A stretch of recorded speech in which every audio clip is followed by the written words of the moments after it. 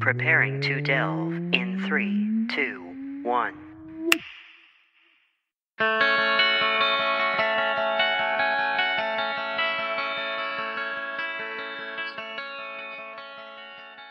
Hello everybody, and welcome to Delve. My name is Nathan. And I'm Alex. And welcome back to our show after a brief hiatus of shows for reasons. I think you did an episode explaining that, right? Yeah, I had an episode that explained that, and by the time they listen to this, you will have finally heard my interview with Dustin. It just took a few weeks to get there. But we are back to recording shows. We're back to doing stuff. Now, if only it were because we were on an awesome vacation in, like, Cuba or Jamaica. Yeah. No, unfortunately, I want to take you to Bermuda, Bahama. Come on, pretty mama. Come on, pretty mama. No, unfortunately, no, that is not the circumstances. That is neither here nor there. The point is that we are indeed back, and I've been able to get a little bit more back into the swing of things when it comes to content. I was thinking about a few different topics. I thought that I had some really good ones. Like I was thinking about the idea of mechanics comprehension for new players, how to kind of like explain the process of what you wanted to do with those mechanics to make it accessible and make it click for new players. Yeah, that would be an interesting topic. Yeah, and definitely something we have to talk about. And I had the idea of working rules so that you could have dual PCs, like if one player actually wanted to play two different characters in the same campaign, like if you could actually model something about that. I thought that was an interesting subject. Right. Yeah. But you know what? This is actually the first show we're recording after E3, and I want to bitch about Bethesda. I just really want to complain. I must, Alex. I'm sorry. I just... Okay, Nathan. We'll give you an episode to complain about Bethesda. Which is hard for me because I have been such a big fan of Bethesda in the past, and I guess if I can equate this to what our show is normally about, it's how to alienate your fan base. Oh, because we know how to do that, or no, Bethesda has taught me at this point is how to alienate your fan base. Oh, I mean, yeah, they do that occasionally. Well, they're doing a damn good job of it recently. So, in case you were not aware of what happened during E3, Bethesda had their press conference. You know, so they had Tango, they had Arcane, they had Machine Games, they had id, and they all showed games that they're working on. And those look good. Oh, good. Right? You know, because the studios that work under Bethesda usually have good product. But now, Bethesda themselves, they came out with talking about Fallout 76. The first thing that they do is like Todd Howard comes out and he's like, so we got a lot of press about Fallout 76, not necessarily the kind we wanted. Yeah, you got that we were not pleased that the community was not particularly happy with the product you put out, right? So anyway, here's the new updates on our roadmap of content. And so the first thing that they announce is that there's going to be a Wastelanders expansion. The Wastelanders expansion has, now wait for it.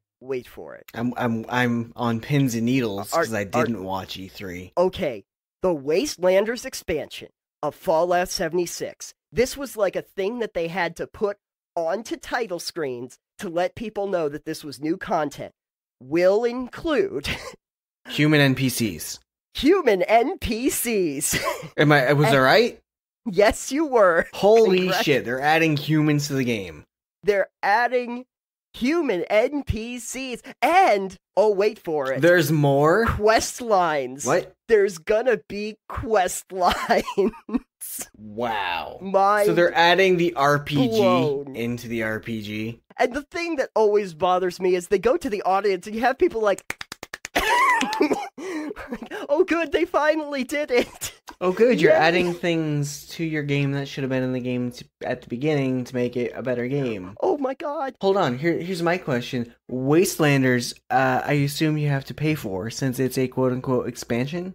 Oh, no, they wanted to make sure to tell people that was a free update. Oh.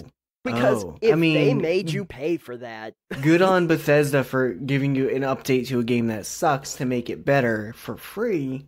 And not just being like, we'll add NPCs, but you gotta buy them with your Atom points. Yeah. Oh God, if you had to buy it with the Atomic Store. That honestly, I could see that someone doing that. We're gonna add see it. NPCs, but you have to buy them from the store with real money. I'd be like, what? Excuse me, what? You have to do what now? Hello? Who are you?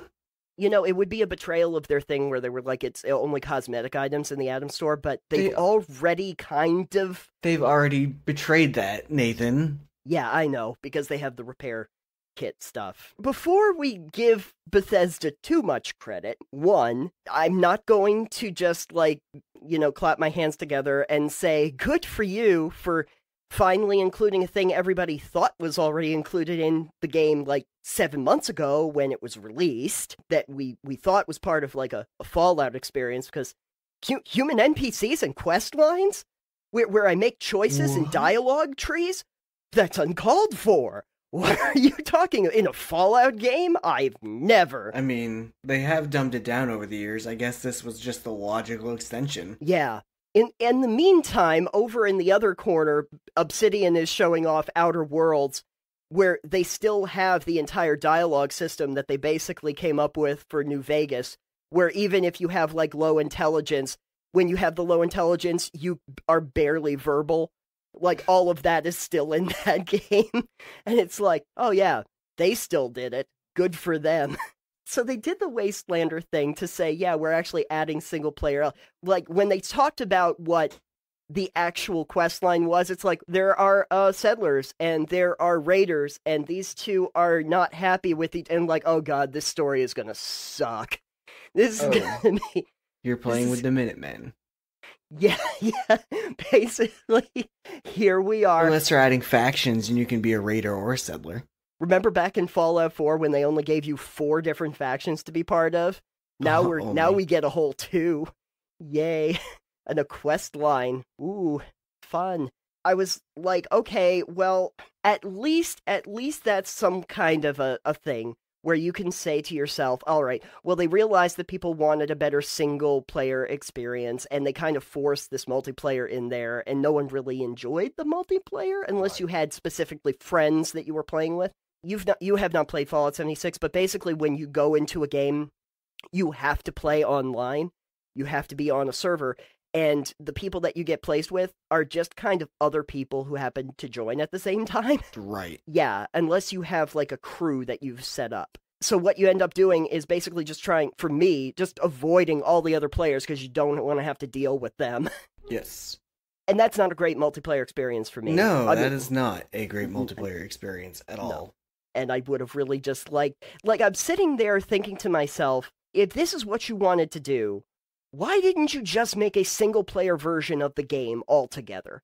Just make an offline version where there were NPCs and there were quest lines, and the things I do can affect the wasteland and my play experience. Have meaningful choices. You were practically there anyway. Apparently you're so close, and yet so far away.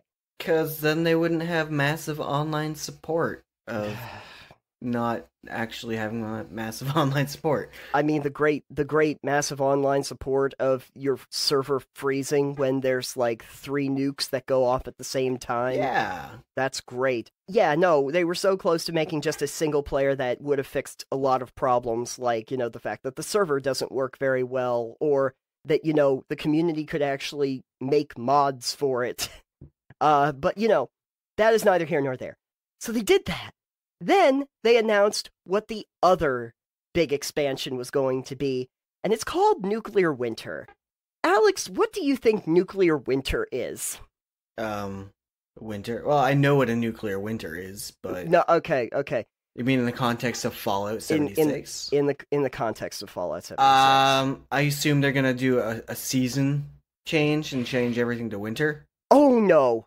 No. Nuclear Winter is a battle royale mode. Jesus fucking... What the... Oh my god, what? Yeah. Yep. 52-player battle royale mode. Because, let's face it, the thing that people really wanted was more randos running around the world at the same time. I don't think their servers can handle 52 people. No, you can't handle 3 nukes going off at the same time. Yeah, let's throw 52 people in there and have them run around and do... It's just... Let's have 52 people armed with fat men. Yeah, let's see how that works out for our servers. Let's work out great. Who thought Fallout needed a Battle Royale mode? Apparently the people at Bethesda, because I don't know anybody in the community who I guess Fortnite and whatnot are still big, but the thing I don't understand... I'm gonna get off on a tangent for 1 second, because I kind of have to. For the entire episode. For the entire episode, it's a damn tangent. Okay, for anyone who's developing a AAA game, for all the people who keep making the damn Call of Duties and all of that, stop putting the damn Battle Royale mode in, because here's the thing. Fortnite, Apex Legends, these already exist and are completely free and playable on literally every damn platform known to mankind. They work fine, they're solid, they play well, people like them already. How are you supposed to convince anybody that they have to shell over $60 for a game that also has microtransactions, just like the free game, so that they can play the same mode?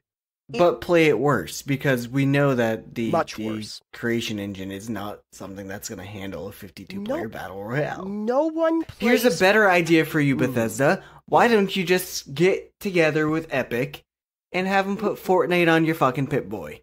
No. or just have a Fallout mode for Fortnite. That would be even better. Too. Super mutants. Just put super mutants in Fortnite. Everybody will be happy. Sludges. Yeah, super sludges. Put the super sludge in there. Everybody will be happy. But I sit there and I'm like, nobody plays Fallout because of the pixel precision shooting mechanics. Because it doesn't have that. It just doesn't. It was never known for being super responsive when it came to gunplay. And it has always been known for being very glitchy, which is not great when you are going to do this kind of a mode. It really isn't supposed to be built for that. And the way I see this is, this can go 2 ways, and both of them don't really work in Bethesda's favor. Either the Battle Royale mode, which I guess that they previewed during a free play weekend, and I have not tried it, but I have heard conflicting reports. Either it's really bad, and people will ask, why did you bother trying to make this mode in the first place? Was this where you decided to put all your energy?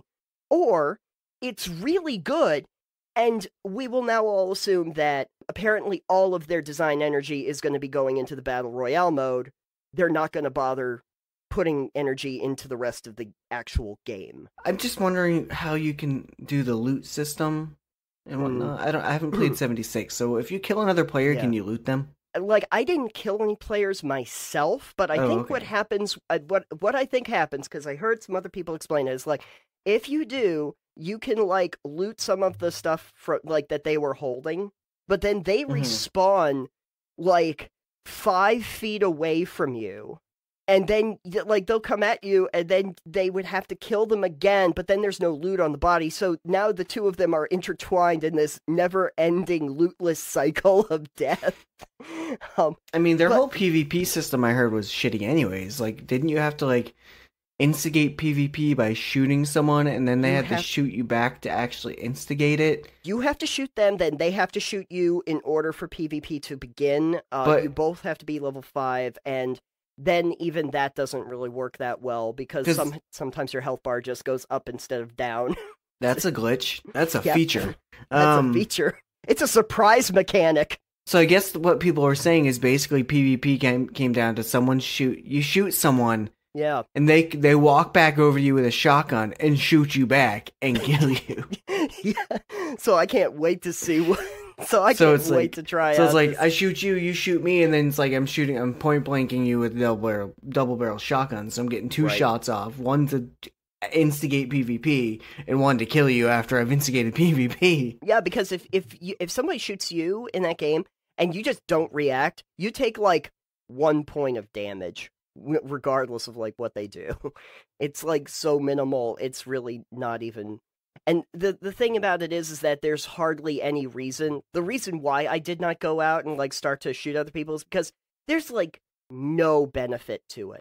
There really isn't. Like, the best case scenario is you get some loot, some, like, caps off of them, but you get a bounty, and then, like, everybody's just on you for the bounty. Oh, if you kill someone, you get a fucking bounty? Who's placing this bounty on you? Yeah, the NPCs. The game. The town game. guards that don't exist. The authorities that aren't there. Exactly. That doesn't even make sense from a lore standpoint. No. Like, you got a bounty on you for killing this person. I'm like, cool, who set this bounty? Because there's no fucking established authorities here, and there's no rules.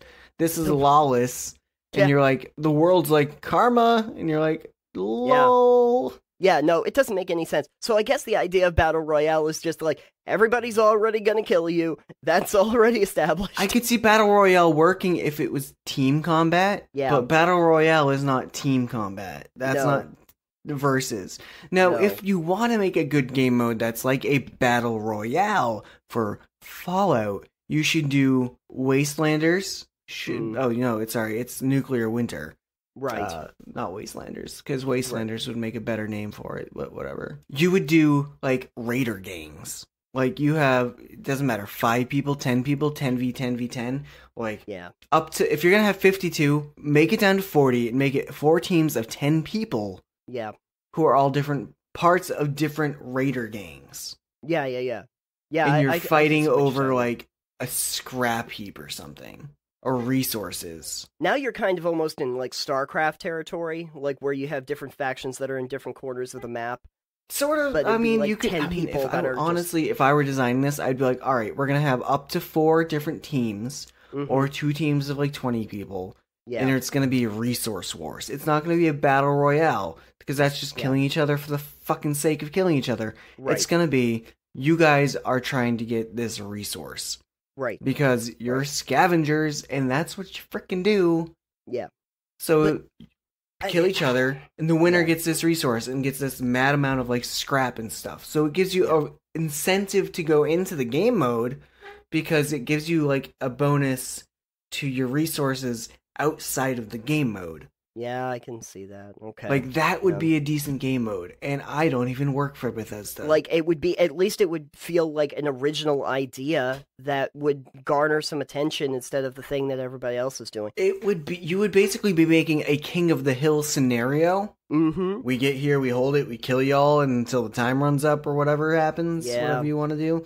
And then, like, if we hold it, it's like, even territories, like in some of the World of Warcraft stuff. And some of the battlegrounds where it's you take and you hold and you get that resource. Yeah. And you claim it for X amount of hours, like in Outland, where you claim the towers for like 12 hours. Right. And it gives you like a buff. Yeah. Even something like that is better than a battle royale mode. Yeah. In this circumstance. Well, I mean, even if you look at like a Fortnite when they have, I mean, one, like, that's 100-player battle royale. And you actually can have, like, teams of up to, like, 4, and the idea is essentially, like, you have the storm that closes in around you, so in some cases, really, the last 4 that are able to take the center and hold it are usually the people that win, unless, you know, the rest of your team, or unless you decide to play solo, which I usually did. Like, to Fallout's credit, at least, like, they're having monsters that are still in the game when you're doing the Battle Royale.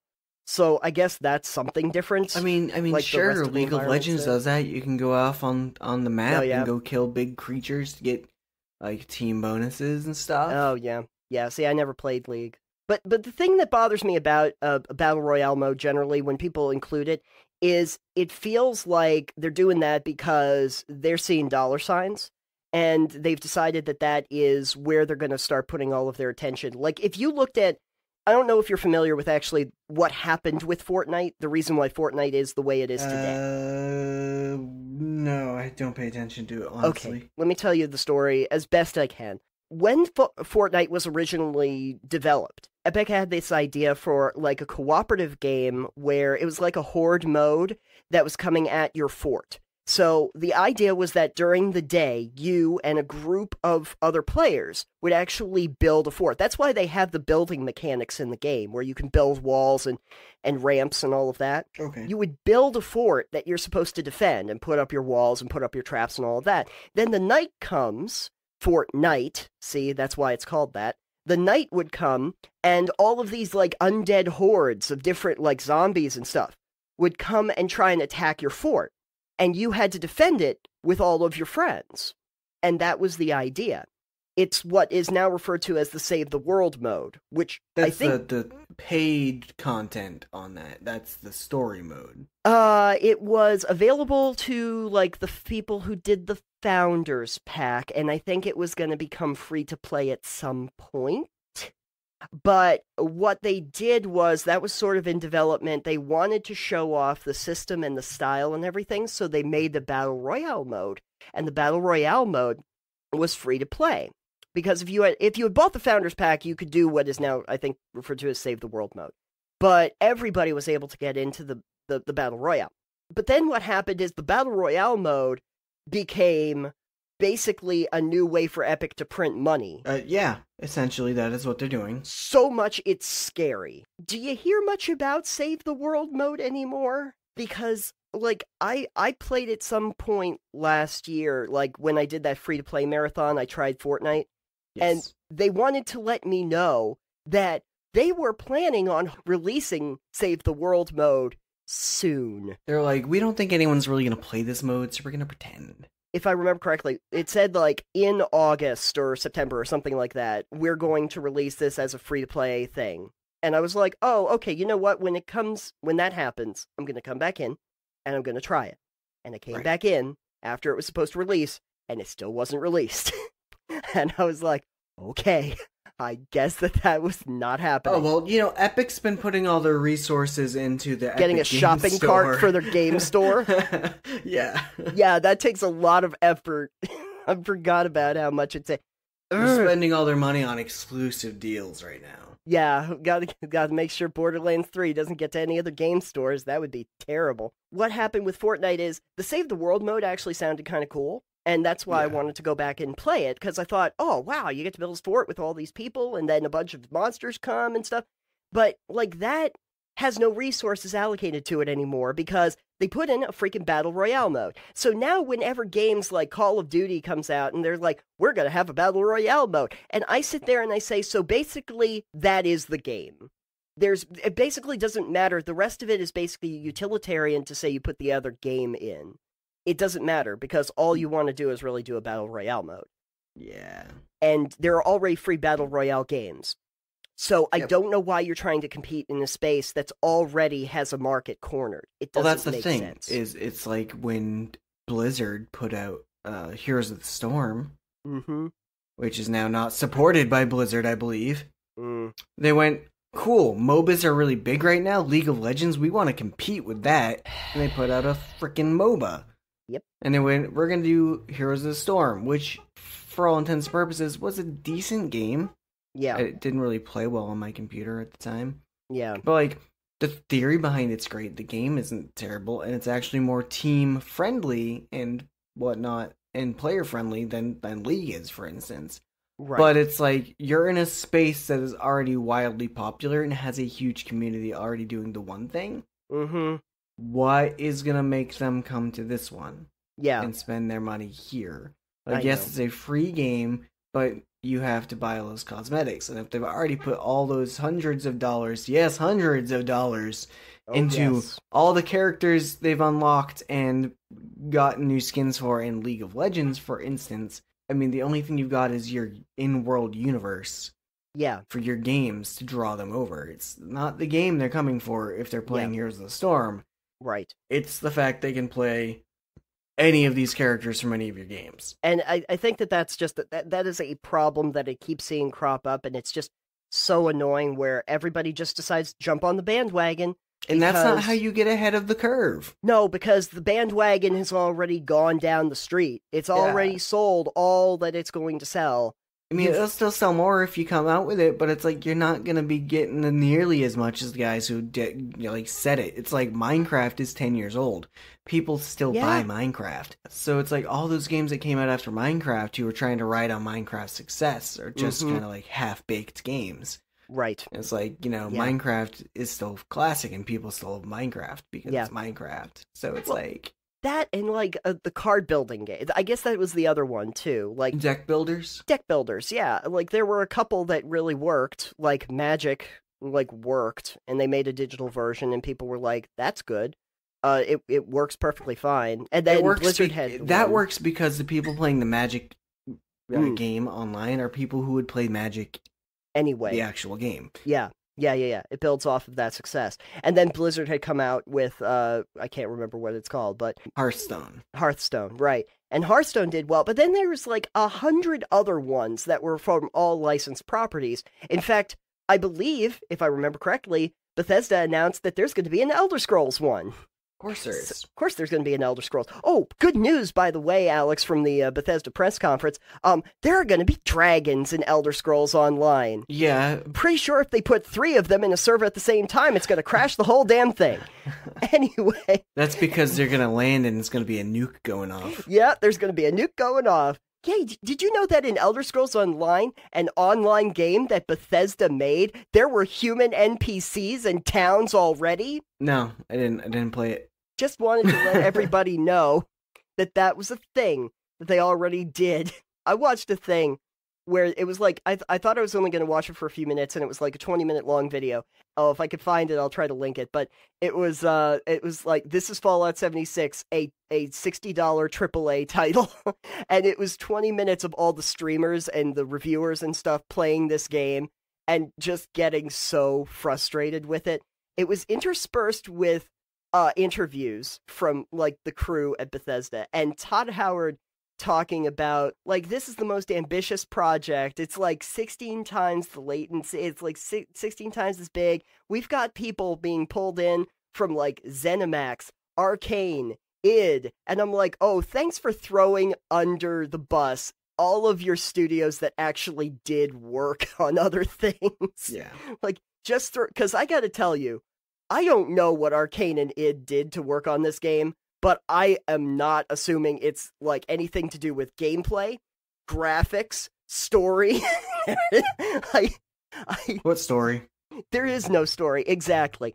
I see like what happened was they can say that like Arcane worked on the game because some person at Arcane took a piece of data from this desk and put it over to another desk, and they were like, you get attached to the thing. You know, I just had a thought now that you're talking about them putting the NPCs and stuff in, the quests and whatnot. Yeah. See, I was just thinking, how are they going to implement that? In terms of like, how do they explain that from a lore standpoint, or How do they explain that in a in-game standpoint? How do you justify new content coming out and suddenly there are these NPCs and quest givers and towns and shit? Yeah, because I can tell you from playing it, like they make a big point to explain that like people are just gone and you're the first ones out and everything. Now, for the press conference that they held, the people who came out tried to explain it thusly. Season 1 was the people from the vault, like you and all the other players, coming out into this new wasteland that was uninhabited. Season 2 are wastelanders coming back to the West Virginia landscape. No one would ever come back to us. Like, but that's what my thought was. Like, how do you explain this? Like, how are you going to in-game explain this? Like, are they moving back to the area? Do they suddenly just show up and you log in the next day and suddenly with this patch downloaded, they're just there? It's like they've always been there. Yep. It's like, are you going to do it that way, or are you going to do like what World of Warcraft does leading up to expansions and have a month or 2 month long series of quest lines and events going on? They have to add those in, I know. But like, you know, World of Warcraft, you've played it. Yes. For new expansions coming out, they will lead up to that. Yes. They'll do patches and they'll go, here's an event going on during Pandaria. Mm-hmm. It was the Dark Spear Revolution, where Vol'jin led a revolution against the war chief Garrosh at the time. Yeah. And you, as a player, took part of that, and that led up to the end raid of that expansion. Right. That all led to Draenor. The in-game story did month, 2 months, 3 months worth of content to explain these changes going on in the game. Yeah. So if Bethesda were smart, you could do it that way, and you could do a patch here, have these guys start moving in eastward, northward, southward, wherever the hell they're coming from, and you start seeing a trickle of like settler and raider caravans even coming in. Yeah. And then it's like they establish a foothold, and then you can do like quests and stuff to help them build their settlements. Mm-hmm. Yep. And that would make sense to me. That would be decent. Because then you start with a game that goes, hey, you're the only ones here, and then you're scrounging around through all the ruins, but then people are coming in and you're like, oh, there are more people. We can either help them or kill them. Right. Kind of deal. Yeah. And that would make sense, because then you could go, cool, they're getting a foothold here. I've been around here. I can help them out. Do the quests, build a reputation, get other stuff, settlements, be a part of it, like ally yourself to settlements and shit. Yeah. That would make sense to me for this to work well. Yep. Suddenly coming in the next day and having everything just be like, hey, we've been here the whole time, how you doing? Here's the difference, though, is that when it comes to World of Warcraft, I think that Blizzard always had the idea that they would have a continually evolving storyline that would take them through a lot of different expansions. Like, that they would be able to do that.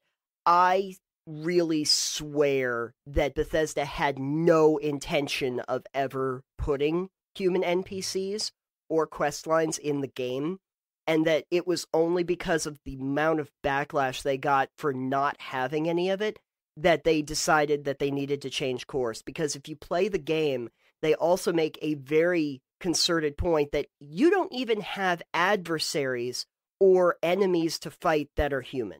There's nothing human out there except for the players. And they made a specific point that all the players are basically real people. And they wanted to make that the big statement, the big reveal of this experience that they were building. I don't think they ever had any intention of having to go in this direction, and it was just the amount absolutely of backlash. Not. You don't build a game with no NPCs and no quests, and then suddenly backtrack to going, we're going to add these things in later, because it's what we are going to plan to do. No, you don't just do that. No, they had no intention to do that. They had zero intention. They're like, no, we're not going to do that. And then everyone's like, where's all this stuff that we wanted? This isn't the game we wanted. There's no any of this stuff that we wanted, and that would make this game actually immersive. They were not clear about what was in the game. They did not, because they were saying, yeah, sure, you can play it as a single-player game. I can tell you, I tried playing it as a single-player game. There's not a lot of game to it. There's just there's a lot of big open spaces that don't have a lot in it, and the graphic and as far as graphics and setting, and even the visual artifacts and stuff that happens in the game, like the actual assets, it's all pretty much it's pretty much copy pasted from Fallout 4. I hate to say it, but it's true. Like, if you look at the buildings and you look at a lot of them, it's basically the same. Like, they took, these are what houses looked like in Fallout 4. Here, put a house here. But anyway. The problem is, then they actually had interviewed Todd Howard, and Todd Howard basically came out and admitted, we knew that the game would not be great at the beginning. Like, we knew that when we launched the game, it was gonna have a lot of issues. Then maybe you should have launched it later or something. I don't understand we gotta launch this now. One's like, no, you can wait. Your fan base will wait.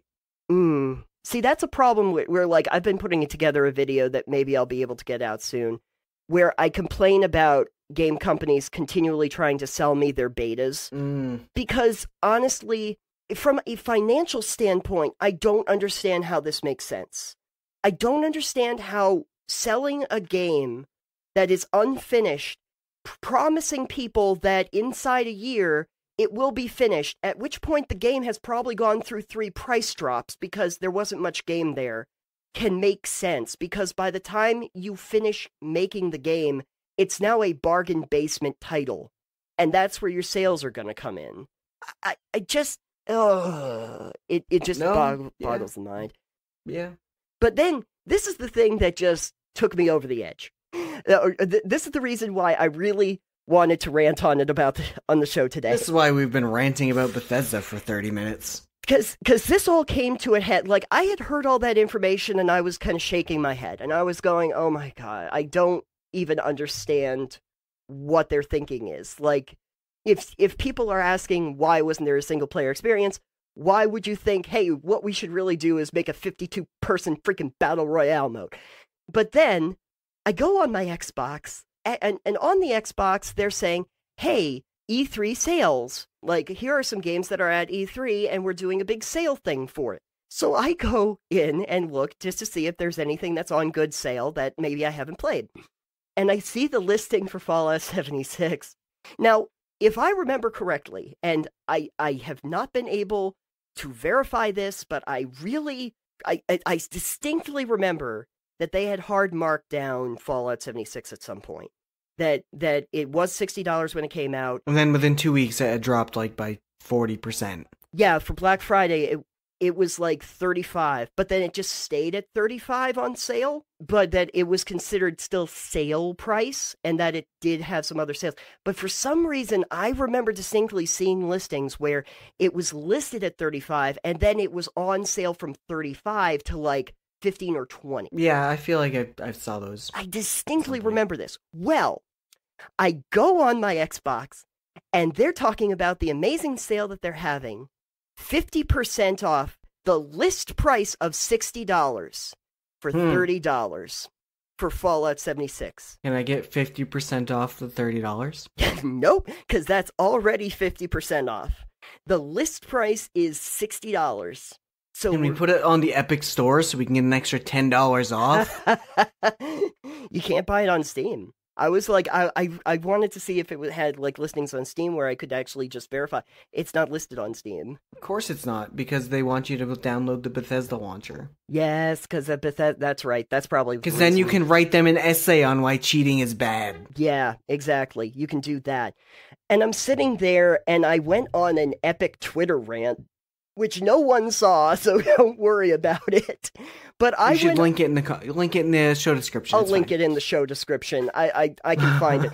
But anyway, I went on this Twitter rant. I should say that 10-tweet thread at this point where I basically was like, no, Bethesda, your press conference was not good enough to make me think that this is now back to a $60 game.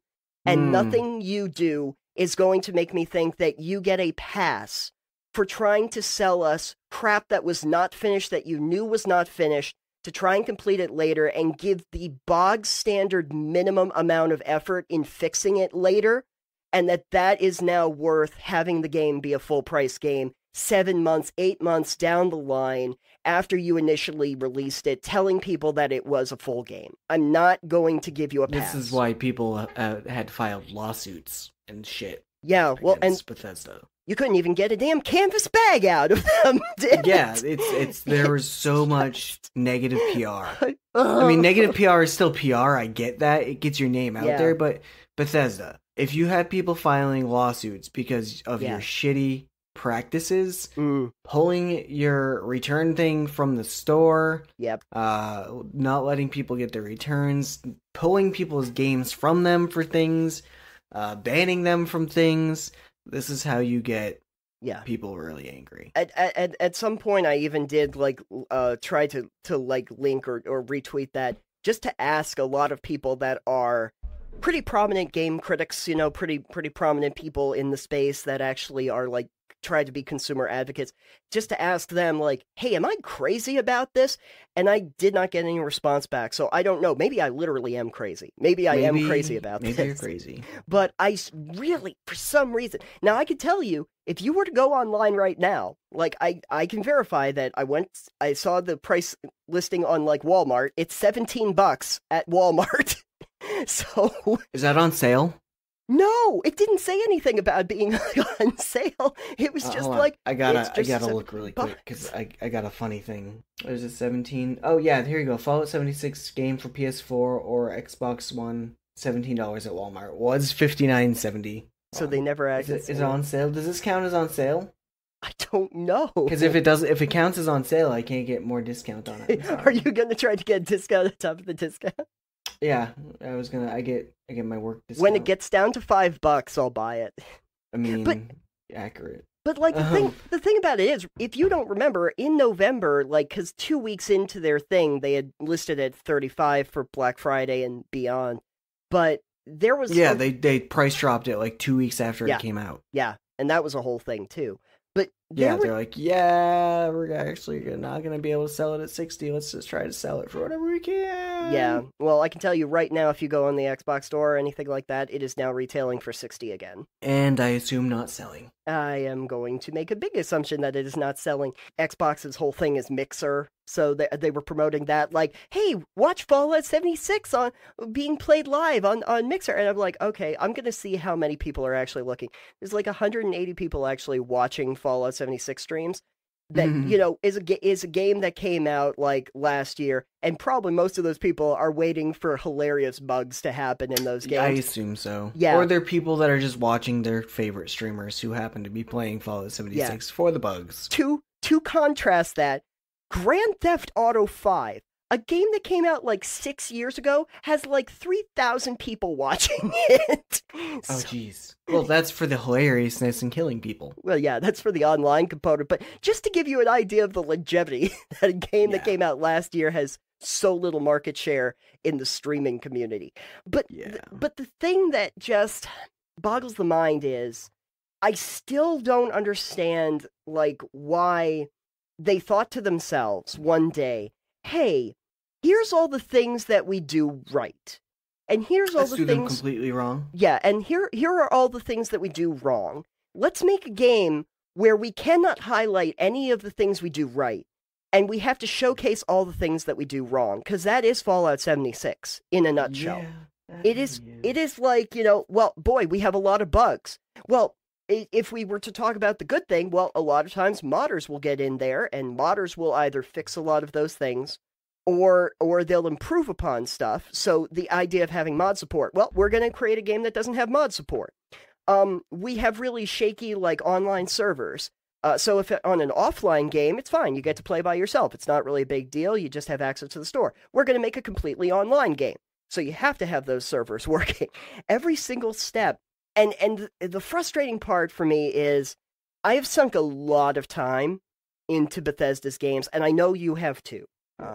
We've spent inordinate amounts of time in Fallout and Elder Scrolls. I have enjoyed a lot of that time, and I've appreciated the scope of what was built there. But when you strip out the things that make a Bethesda game good, the things that make it bad are very, very noticeable. Yes. Like VATS does not work in real time. It just doesn't. The reason why you had VATS was because the targeting system sucked. So now the targeting system still sucks, but VATS does too. It doesn't work. Well, and I know you haven't played Fallout 76. At some point, I'm thinking that you should at least try it so that you can see what it is. If you can at least just get like a secondhand copy or something. But what happens with VATS in this game is you're aiming near a creature. You throw it into VATS. It's still going at the exact same speed, but like you're getting percentages on like how likely you are to hit that creature at any given time. If you just hit the trigger button without aiming. So basically, as a creature goes behind buildings and stuff, all of a sudden it goes down to like 0%, and then just like goes back up to 90, 0, 90, 0, 90. And it becomes so obvious, and the thing that becomes so stupid is that because of that inconsistency, I can be aiming directly at a creature, and I could hit it outside of VATS. But if I throw it into VATS, it will only give me like an 80% chance to hit it. And if I push the trigger, it might not hit. That's how stupid it is. That it like becomes less useful than if I didn't use it at all. That's how it be. When I had seen that, and I was like, you gotta be kidding me that you still want to make people believe that, I guess because of the amazing new features that we're going to have, that we can now price it back to like a $60 game and make people think that it's worth it, is just absurd. And honestly, I don't know why anybody, if you were looking for a single player experience and you were looking at Fallout 76 and thinking to yourself, oh, hey, there's going to be like some single player stuff in there and I get to make dialogue choices and stuff. You know what? Just go buy Fallout 4. With all the content included, it's probably like $25. And there's so much more game, and it is all a single player experience. Plus, if you're not happy with all the content they have, put mods in it. Yeah, just put mods in it. Nothing they include at this point in Fallout 76 is going to be as rich or as interesting or as just as much content for a single player experience as they already had in a game that's half off for the deluxe edition with all the add-on content.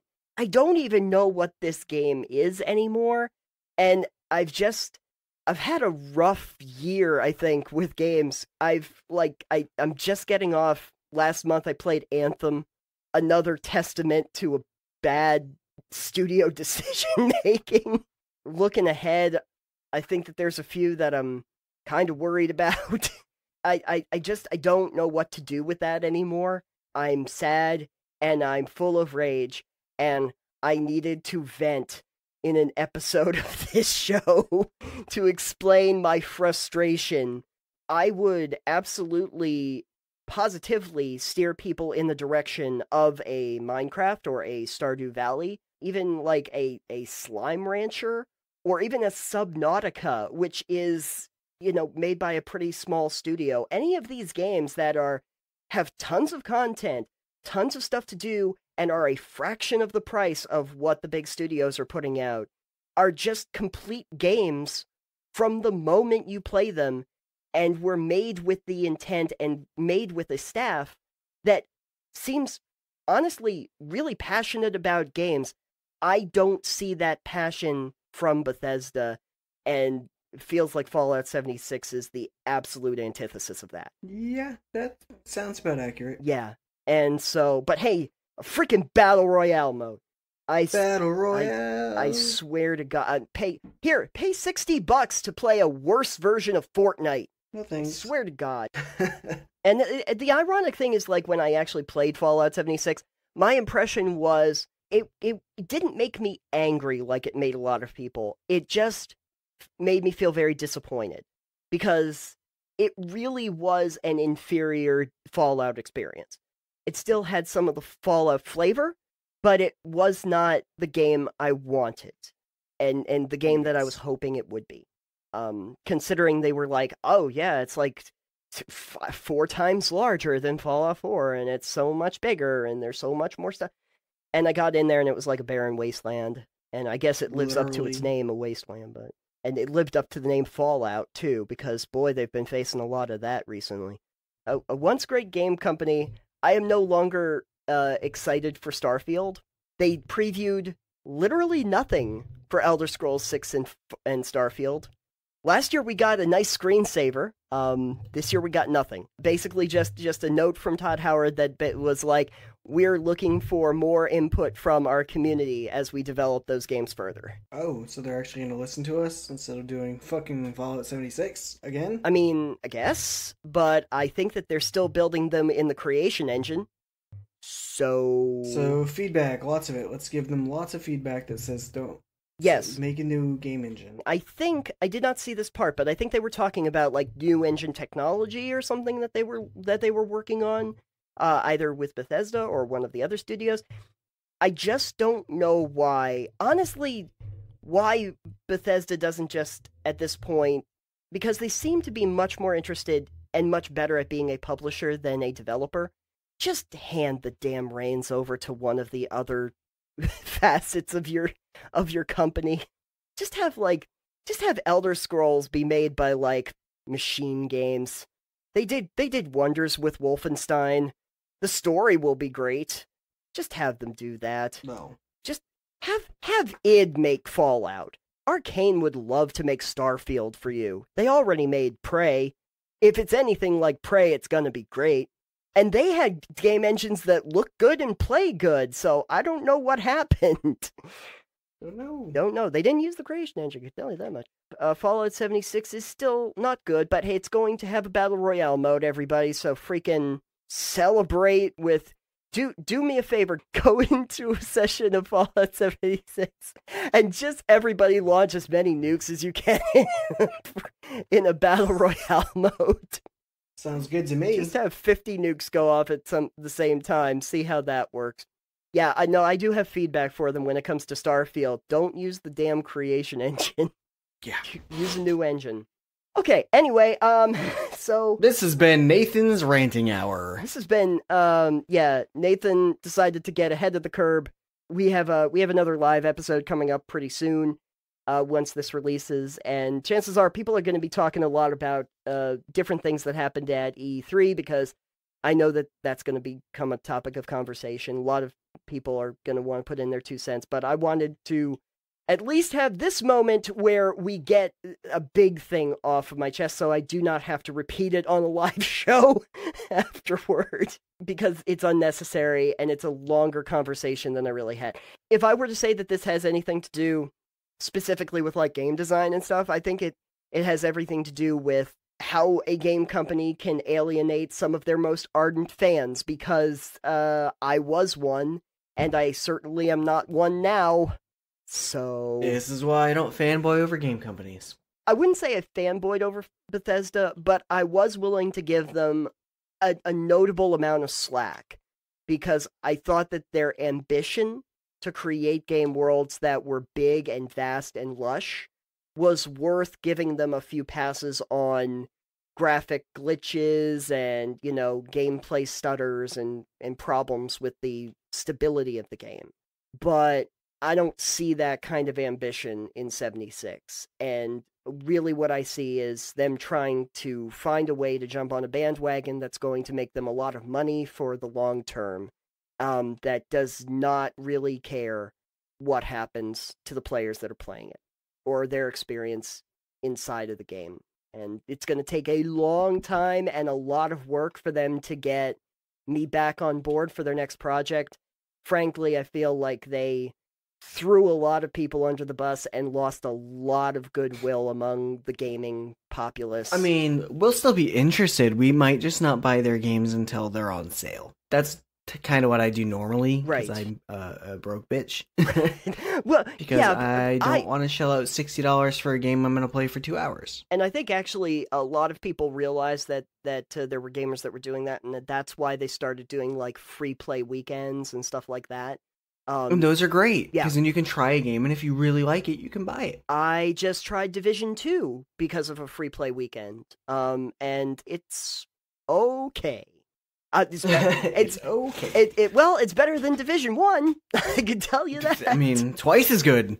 It's twice as good. It has the number 2 in it. Those are great, because game demos aren't really a thing that happens so much anymore. No, and it used to be. Getting a game out there so people can play it before they have to buy it helps so much, as long as it's a good game. It can hurt or help, but it can help so much with word of mouth and just exposure and getting people to want to be interested in it. And that's a topic for another episode, I think, at this point. Really, the thing that it does is it provides transparency and trust. If you can give me the game and I can try some of it, or at least see some of that game, if I can play an hour of your game, as I've seen, like game previews, they'll let you do like an hour with the game and then you can buy it if you're liking it. That provides trust, because I know what I'm getting. Something to think about when you are developing a game. I've seen more in the tabletop community really like providing early access to some of their product before they have a final one so that people can come and play test it, making it more accessible to the general population, and taking in feedback and being really considerate with it. I would like to see that more from the video game development aspect. No, once upon a time, we had demo discs and we had all of that, but then again, we would also get a disc that had a complete game on it. So, you know. Okay, I think I am done ranting, and Nathan's gonna go have a sleepy nap rest time with his deliciously good dreams of not having this weigh on his chest or something. Yes, this is not weighing on my chest anymore, so I feel like this was a very therapeutic episode. There we go. Alex, Therapy with Nathan is gonna be the title. Alex, if they want to hear more of me being angry about stuff. Well, no, I guess you don't hear much of that. But if you want You can go to our YouTube channel to find that. I have a video where I tried to play Anthem. No one watched it, but I can tell you it was something. If you want to find more of us talking about things that aren't just Nathan ranting about Bethesda for an hour, you can find us at delvcast.com. Yes, all the non-rant related things are there. You can also find us on all of the podcast apps, the Twitter, not the Twitter, but god damn it. You can Google Play, Apple, Yeah. iTunes, Spotify. Yeah, Spotify. You can find us at all of those. So please rate and review and subscribe. If you like these rants, just let me know. I could probably... Yeah, if you like Nathan spewing off nonsense like this, let us know. We'll do it more often. Yeah. Maybe not as a normal, Delve show, but, we can always throw up an extra one every once in a while. Yeah, once in a while, we can always do, one of our little recaps of stuff that happened and just our impression, sort of like what we did for the March... or if you really want, we'll throw it up on our Patreon. Yeah, we can still do maybe that. we can throw it up for free on the Patreon. Oh, yeah, so you can go just to over get people to actually go look at that page. Yeah. Maybe become a patron for $1. Yeah, that's a possibility. Actually, our unedited episodes sometimes have some of the rants associated with them that we don't normally have in the episodes. Some of our unedited episodes go on for 3 hours and just are us going off on tangents. They sure do. And that's always fun to watch. Thank you to our shiny level patrons, by the way, Bonnie Ainsworth and Dominic Perry. And you can also find us on social media platforms. You can find us on Twitter. I am at Citanium. I am at EXP Limited, and the show is at Delve Podcast. Yep. And so, hey, Alex, I think for our first episode back after this little hiatus, this was therapeutic. Therapeutic. We're going to lose all the subscribers. No, not Jim! As you say yourself, please don't forget to dislike and unsubscribe. Don't forget to dislike and unsubscribe, everybody. Because, hey, that's my new thing. I'm sticking with it, and I enjoy it. And you know what? It seems to be working the way I hoped. As in, no one's disliking or unsubscribing, and No. occasionally they're actually subscribing? Yes? Anyway, thank you for joining us, everybody. We will see you on the next show, maybe with one of those topics we actually threw out there at the beginning. Until then, thank you for listening. We'll see you next time. Goodbye. Bye.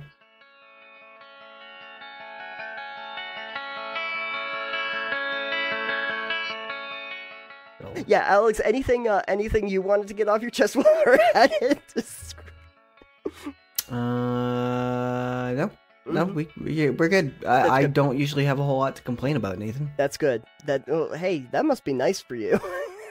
It's nice. I try to live my life pretty stress-free, Nathan. That's good. I totally understand that, and I appreciate it. And I try to live pretty stress-free, but sometimes something just comes along that hits me in a way that just bothers the hell out of me, and I can't do anything about it. I assume it was the nukes. 3 of them at once. 3 of them at the same time.